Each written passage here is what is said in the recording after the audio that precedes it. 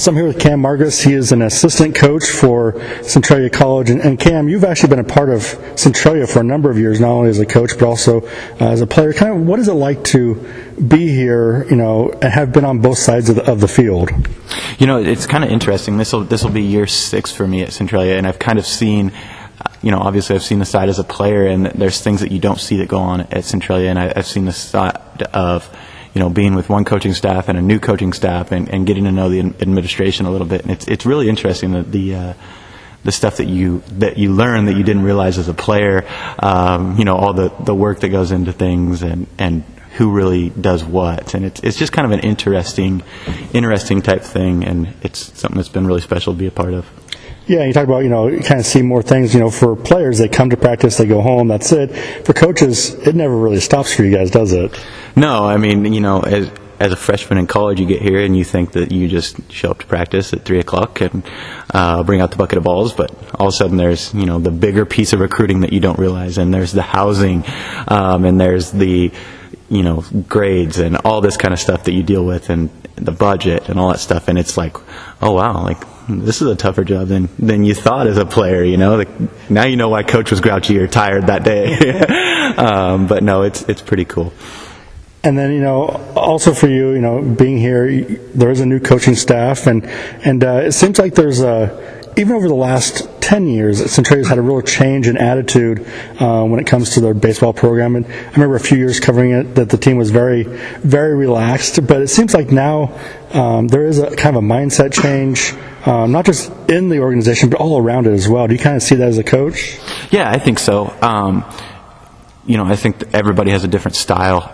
Getting to play for one head coach and coach with 2 different ones, I think I've seen the different types of styles and personality traits. I really believe that the team takes on the personality of a head coach, and I think that's super important for the head coach to set the example, and the assistants to be real supporters of that. And I've been really lucky to work under 2 really great people, and play for a third in Coach Skinner, and Coach Duke last year, and now Coach Atkinson. And it's just really something to be a part of, or special to be a part of. And as we're sitting here in the gym, I'm kind of looking up at the NWAC banners up there, and I know Coach Atkinson always talks about, we're going to put some banners up there. That's our goal to be here, and it's really exciting to be a part of that. And it'll be cool to finally get that done.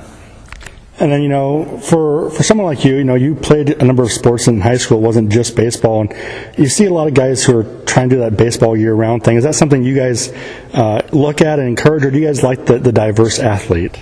Me personally, I like the diverse athlete. I think it teaches, one is competitiveness.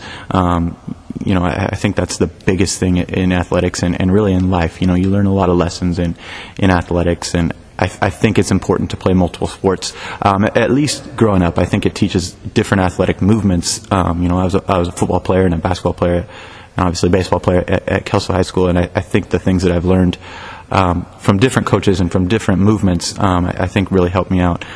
Getting to coach basketball now at the high school, it's something else. You learn different ways of doing things, and I do think players that play year-round baseball, I think it's good for them as well. I think there's a smart way to do that, and that's something we can get into at a different time.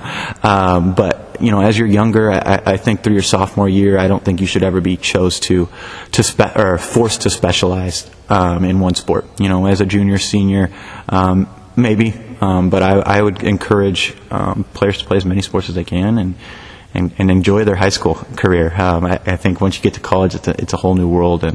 But I like the multi-sport athletes. Yeah, in fact, I just saw an interview with the Linfield head coach, and he talked about competing with your buddies, every chance you get. He likes competitors, which makes a lot of sense. But then for you, you did go through and play baseball at college. Kind of what was your motivation, and what kind of drove you to play baseball as your college sport? Actually it happened really late for me. I was heart set on being a football player. Wasn't quite ready to leave home yet, and this gave an option. There was a little bit more upside on the mound than there was playing quarterback, and so that's kind of what drove me to be a baseball player. Obviously I love the sport. Football is still my number 1 sport. I love playing football. as coaches, we just won the two-hand touch football tournament last weekend, so that was pretty cool. But it was a kind of a late decision for me. Decided to come to Centralia College, and really got the junior college. I think there's nothing better than the junior college baseball experience. But yeah, that was kind of my decision. It was really late. Wasn't quite ready to leave home with some of the offers I had, and I guess go far away. I was okay leaving mom and dad, but yeah, that was a big part of my decision for sure. And then, to make it this far, it's not, maybe there's a little luck, but a lot of it's work. It takes time, takes effort. Who in your life was really kind of that motivating factor, the person who kept you going and working even when you didn't want to? It's definitely my parents. I think my dad is probably the hardest worker I've ever been around, and he coaches in the Lower Columbia area and does a lot for youth sports. I think he's one of the hardest working people. He's home working on a deck at home right now that I think I have to go help with here in a little bit. And then, obviously my mom is probably one of the most supportive people.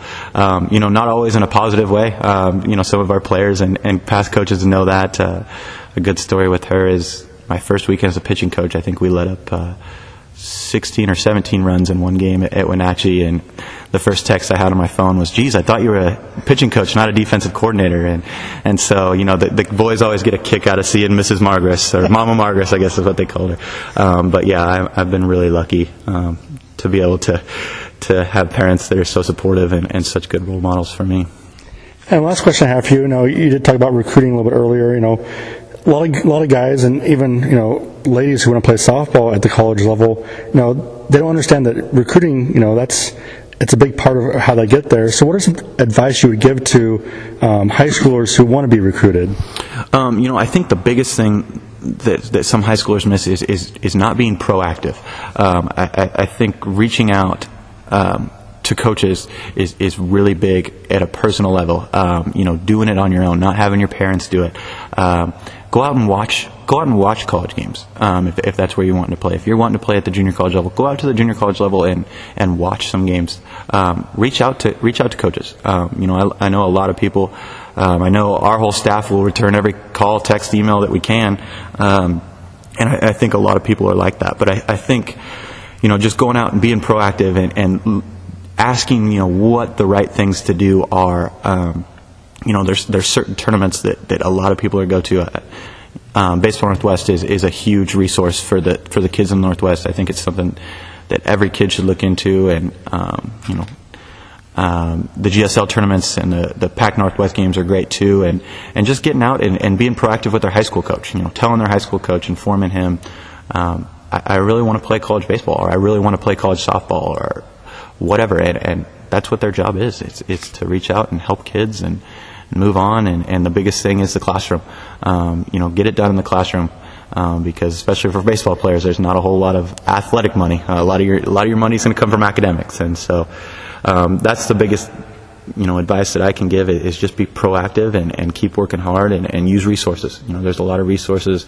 We're really lucky in the Lewis County, Lower Columbia area that there's so many resources and so many good people that if you want to do it and you have the ability, it's there. Awesome. Well, Cam, thank you very much. Thank you.